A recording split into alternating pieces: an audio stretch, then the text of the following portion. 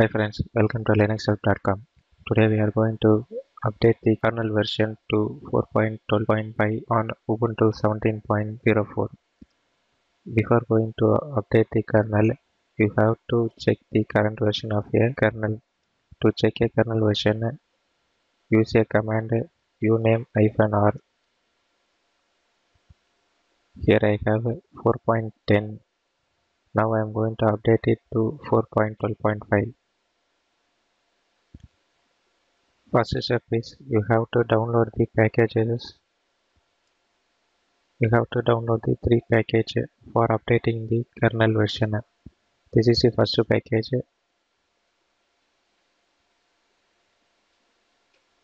After downloading the first package, you have to download the second package. This is the command to download. After downloading 2 packages, you have to download the third package.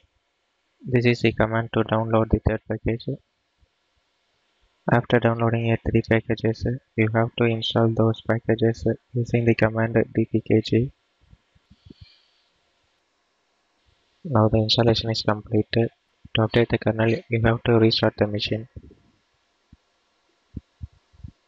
To restart, use Linux 6. After restart the machine, check the kernel version using the command uname-r. Here you see kernel version 4.12.5 is updated. I hope this video will get your knowledge about how to update a kernel version on Ubuntu 17.04.